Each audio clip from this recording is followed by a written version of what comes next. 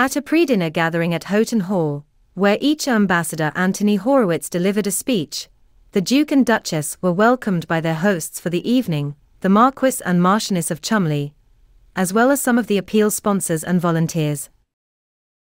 The Duchess originally donned the stunning dress 5 years ago, when she added a bit of glitz to a charity dinner at Kensington Palace in honor of the 10th annual Absolute Return for Kids. She matched the over £3,000 dazzling dress with a pair of style LK Bennett heels that were also nude. Kate added a modest silk Prada box clutch as an accessory, holding it in place while sipping wine.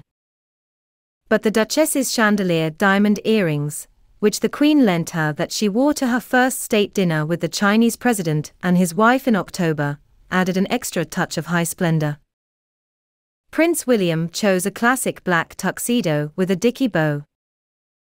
Kate was attending a lavish gala dinner at magnificent Houghton Hall with her husband, Prince William, in support of East Anglia's Children's Hospices, EACH, a charity for which she serves as patron.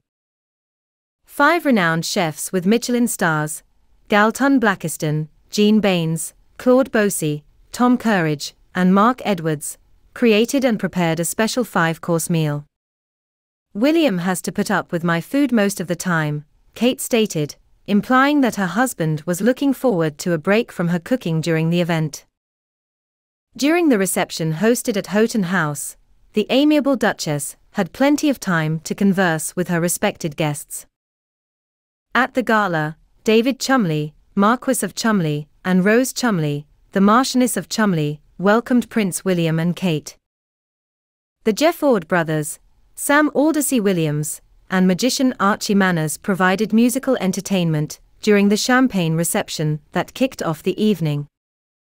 After supper, the Each Treehouse Chorus had a performance and parent Charlotte Markham gave a speech. When Charlotte's son Elliot passed away, at the age of just a few hours old, Each in Ipswich provided care and support for her and her family. Emma Deterding, an Each patron and the event's organizer, said, "Having supported Each for more than 25 years, I am honored to be a part of something so inspiring. Since the movement's inception in the 1980s, I have personally witnessed how amazing and significant it has become." The charitable Kate serves as the royal patron of Each, an organization that assists families and cares for children and teenagers in the counties of Cambridgeshire, Essex, Norfolk, and Suffolk who have life-threatening illnesses. Their family-centered approach includes specialized nursing care, assistance for symptom management, well-being activities, therapy, and counseling, all of which cater to the specific needs of the child or young person as well as the needs of the entire family.